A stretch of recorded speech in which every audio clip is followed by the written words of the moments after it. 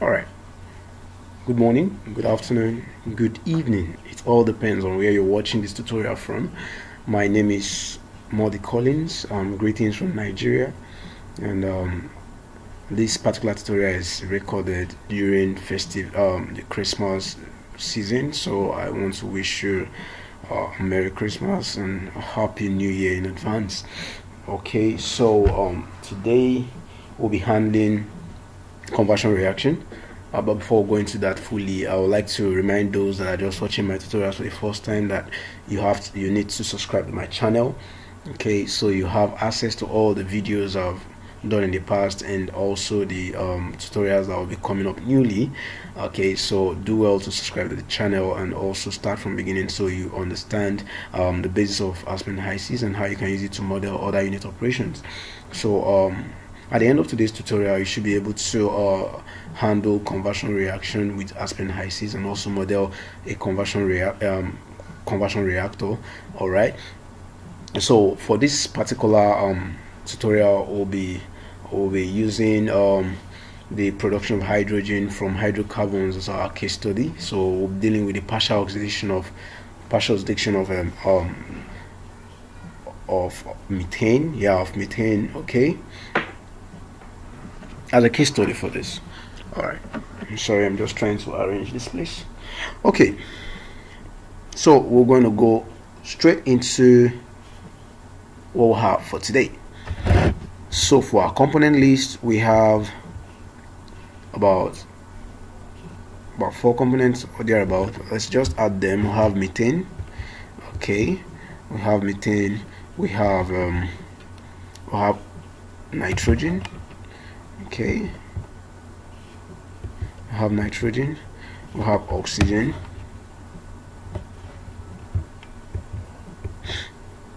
we have CO, we have CO2, and we have hydrogen.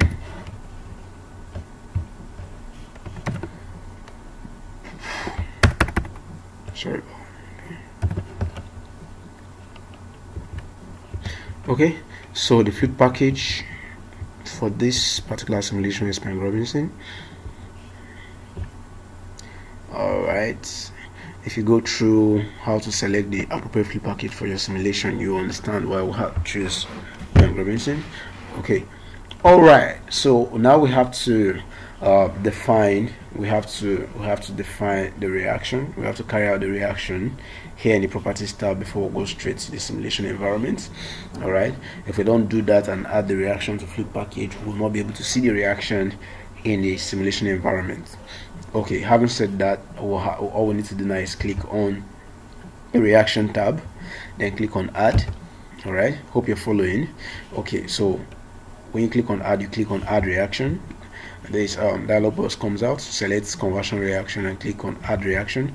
So we'll have 2 basic reactions for this particular case study. We have the partial oxidation reaction. I'll have the complete oxidation reaction. Okay, so we'll add the 2 reactions. If I added the first one, we'll add the second one, then close this. All right, so we have to open up the reaction 1. All right, open it up, add the components. So for the reaction 1, we have 1 mole of methane reacting with half mole of oxygen to give us CO and 2 mole of hydrogen. Yeah, 2 mole of hydrogen. Okay, so this is where we'll have to deal with this stoichiometry. So we have like I said, 1 mole of methane reacting 1/2 mole of oxygen. So for the reactants, we're going to denote that with a negative sign showing that those components are depleting. So we'll have 1 mole. Okay, we have minus 0.5, that's half mole of oxygen to give us so the product sign has to be positive, showing that those ones are being formed in the process. So we have 2 moles of hydrogen. So as you can see, the balance error here is 0. Make sure that the balance error is 0. Okay, so we'll come over to the bases. The base component definitely is methane. Okay, reaction phase overall. Then so for the conversion, definitely your conversion won't be more than 100% conversion. Since we have 2 reactions, we have to share the percentage into 2. So we assume about for the partial oxidation, Okay, the conversion will be 40%. All right, so we are done with this. We're done with this. So we have to define the second reaction. So double click on the second one. For the second one, we'll have 1 mole of methane reacting with 1 mole of oxygen to give you I think a mole of CO2 and 2 moles of hydrogen. All right, so for this we're going to denote this with -1, and 1, 2. all right, okay. Then the balance error is 0, very, very important. Then this has to be 60. Okay, all right, so we're done with this. For conversion reaction, you have to rank the reaction. Very important, you have to rank the reaction. By ranking, you are telling HYSYS that you want this reaction to occur simultaneously. So after the first reaction, the second one has to follow. Okay, or sequentially rather. Yeah, sequentially, that's what I wanted to say. All right, so we click on the ranking. So reaction 1 has to occur first, so we denote the rank with 0. Then reaction 2 will follow, we denote this with 1. Okay, all right, so this happens before this. All right, so we'll close this. Ranking has been done. But one more thing. All right, another thing, we can change this to, can rename it, since we're dealing with oxidation reactions. So I can just right click on set 1 and change the name to oxidation reaction. All right, okay, all right, it hasn't changed. All right, so one more thing, we've defined the reaction, we've carried out the reaction in the properties manager, but we've not done the last step, which is the most important. But without doing this, you won't be able to see the reaction in your simulation environment. So we need to add this to fluid package. As you can see, it said not attached to fluid package, so we have to add it to FP. So click asset fluid package. So our reaction is ready. We can now go straight to the simulation environment, where we have to define our material streams. So we'll have 2 streams I have 2 streams, methane, our methane stream, temperature 25, pressure 2 bar, that's about 14 point something psi G. So yeah, okay, 2 bar. Then the flow rate is 100 kilogram mole per hour. All right, and composition for methane. All right, so I think I need to change my unit sets. Let me see if this.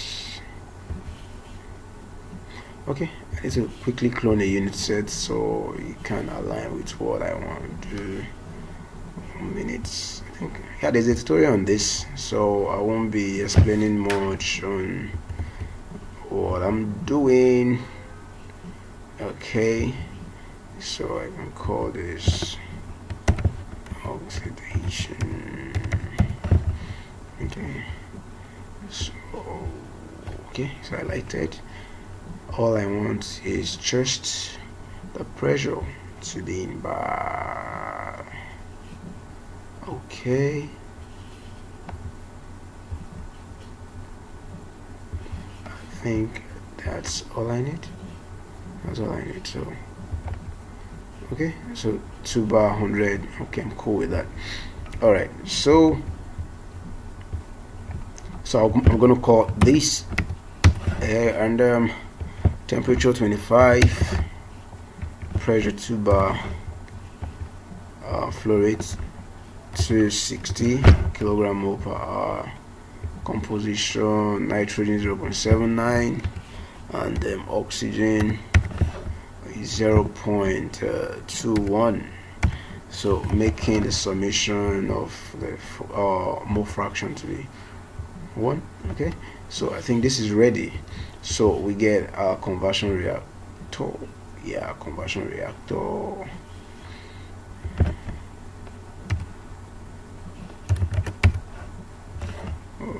Okay.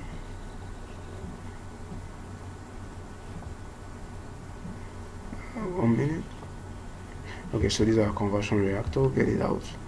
All right, so I have two inlets, my methane and air inlets. So I call this oxidation vapor, oxy-vapor, and oxy-liquid. It's oxidation liquid. All right, so okay, so I have to come over to reaction. Remember, the reaction we define in properties manager, so I can just come here, select it. Remember, I changed the name to oxidation reaction, so I select this. So the reaction has just been carried out in the oxidation reactor. All right, so you can actually size, you can size your, okay, you can size your reactor. Okay, so let's go over to the result and see. Okay, so in all we have about 74% conversion. Okay, 40% conversion. Remember, we assume the conversion over there, so but in the actual reaction we can now see that 40% was converted during the partial oxidation, and we have about 34% conversion during the second reaction. Okay, then you can come over to composition and check what you have in the oxidation report. So we have CO2 about 7%, CO 8%, then we have about our hydrogen is about 32%. Okay, 32% here.